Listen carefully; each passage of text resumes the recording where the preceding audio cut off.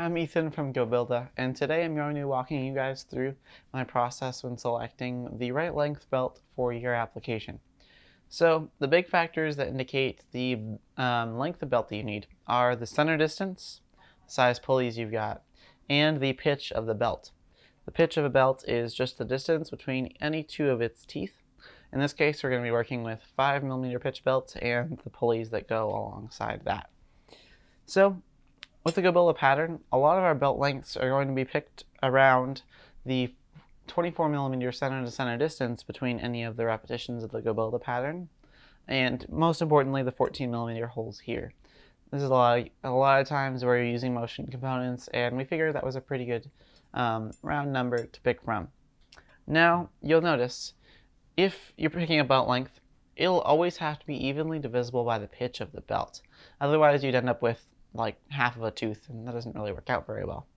But there are a lot of combinations of the 24mm pattern that are not evenly divisible by 5, which means a lot of the times you'll need to use something like a 3413 belt idler or another idler bushing or idler bearing with your 5mm HDD belt in this application.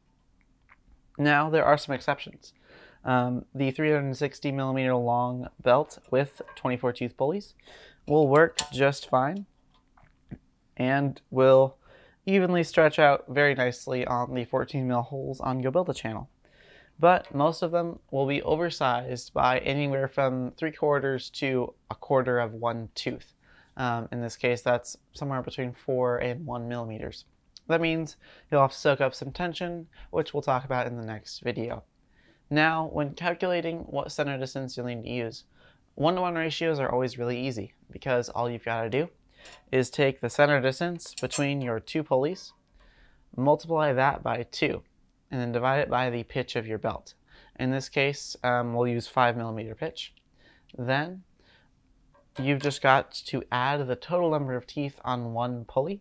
That's because you've got 50% wrap on each pulley, so you've got half the teeth in contact, or you've got the total on one pulley. This does only work with 1-to-1 ratios. Then, adding those two numbers together, you've got the total number of teeth in a belt you'll need. You can then multiply that by the pitch, and you've got the total length in millimeters, or whatever unit of measurement you decide to run that calculation in. You can also see the product pages for all of our belts and pulleys. We'll have some more information there. And if you're looking for a project outside of GoBuilda, SDPSI, Stock Drive Products, have a fantastic center distance designer calculator that I use all the time here in R&D. If you guys have any questions, you can always shoot us an email or at tech@gobuilda.com.